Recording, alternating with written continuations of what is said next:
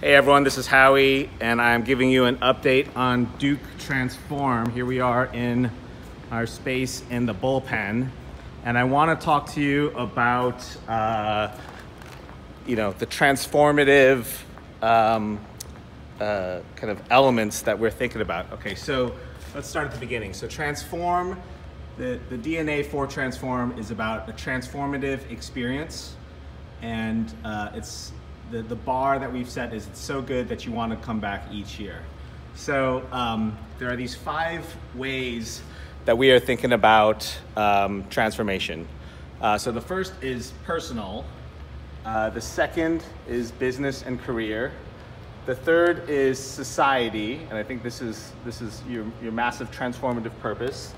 The fourth is student, and the fifth is Duke.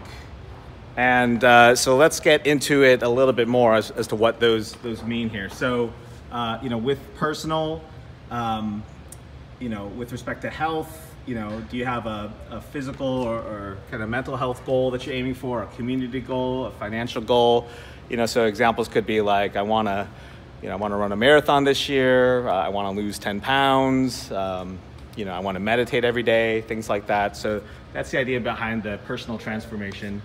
The business transformation, this is more about, or career transformation, this is more about like what's the next step for you, for what you're working on, whether it's launching a new product, gaining traction, raising capital, getting more sales, having a higher net promoter score, things like that. So that's kind of the transformation there.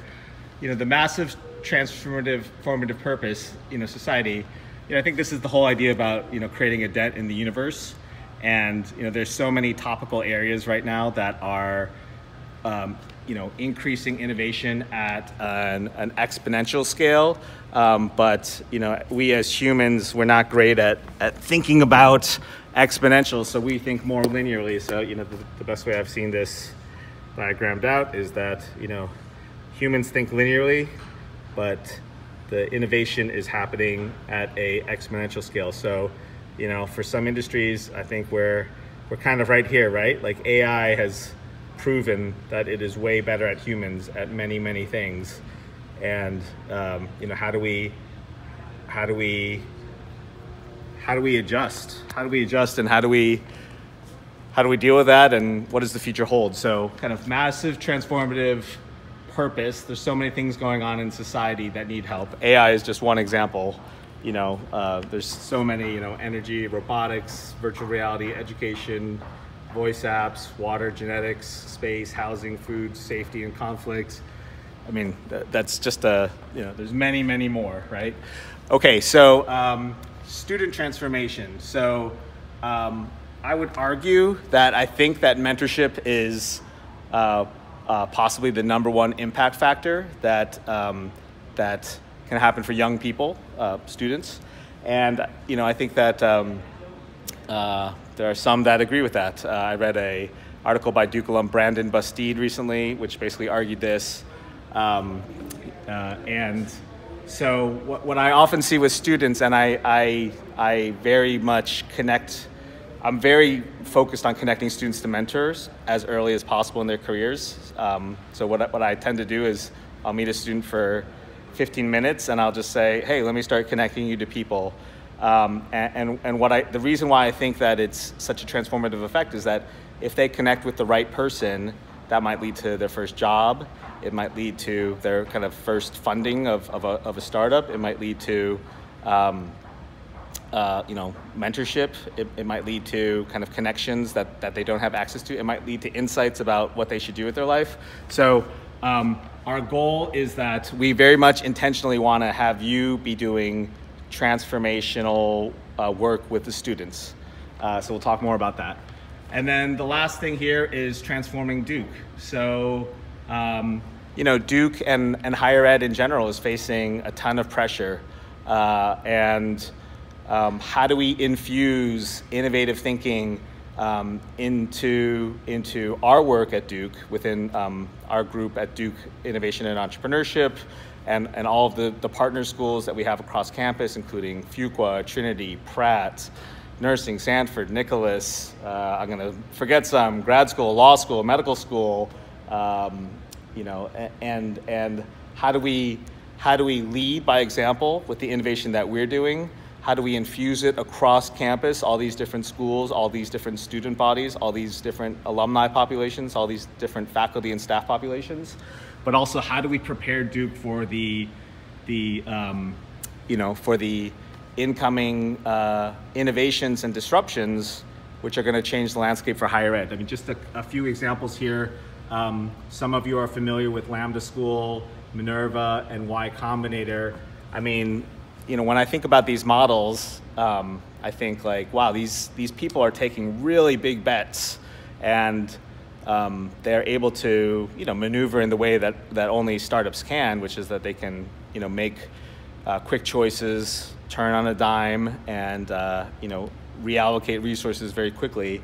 You should check these out. I won't go into too much detail, but the basic gist is Lambda School is a coding school where you pay nothing unless you get a job that pays over $50,000. So, you know, imagine paying nothing to go to coding school and only paying if you're making, you know, a good career, making money in a good coding career, versus typical higher ed, you're paying, you know, I think right now the tuition hike for Duke went up to, I think, $70,000 recently.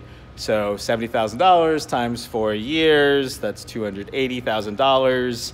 And, you know, let's say you get a great CS education there, still, like, just the kind of there's got to be some element that looks at the financials and says, like, wow, like, Lambda School is an amazing deal.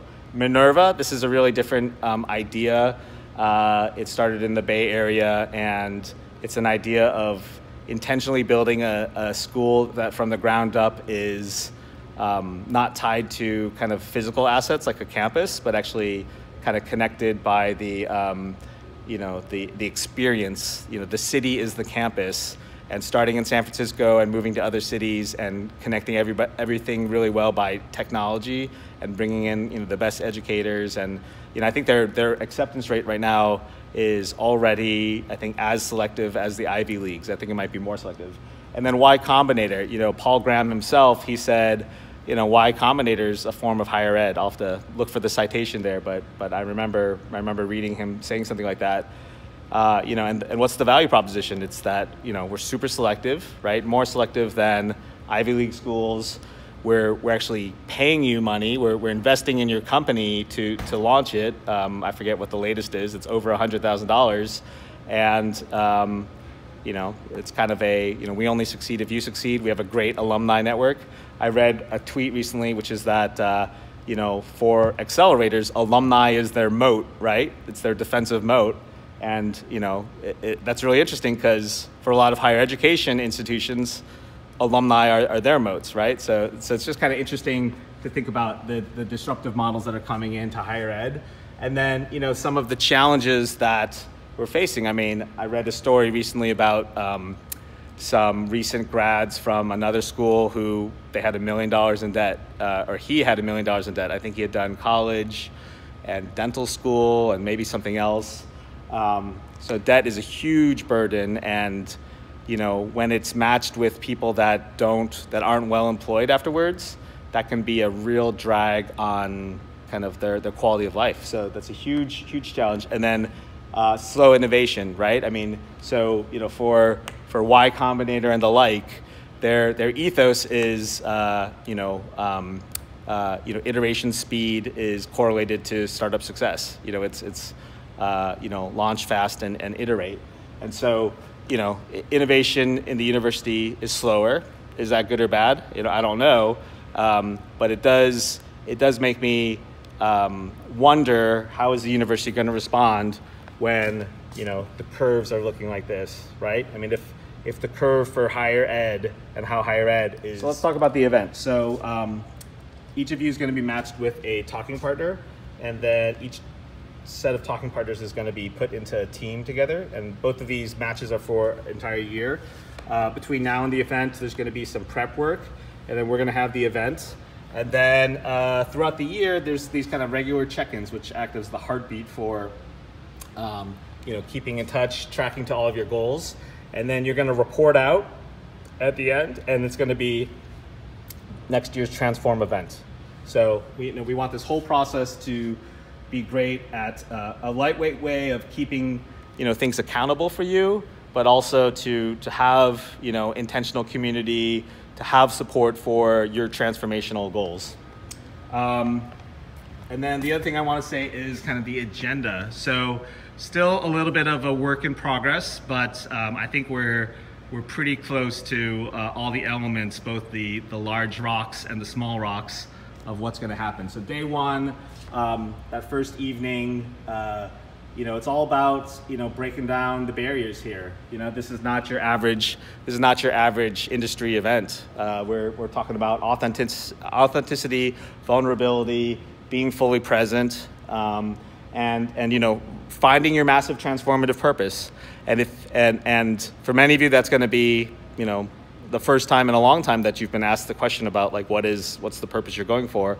For some of you who have thought about your kind of purpose in life, that's great, and we would offer that this is a chance for you to talk about that in a great community of like-minded individuals who want to be supportive and help you with that. And then day two is kind of a set of things, talking partners, teams meeting, breakout session 1, 2, and 3. There's also this in the boardroom session, which is about kind of mentorship. There's a team debrief, and then closing dinner and after party.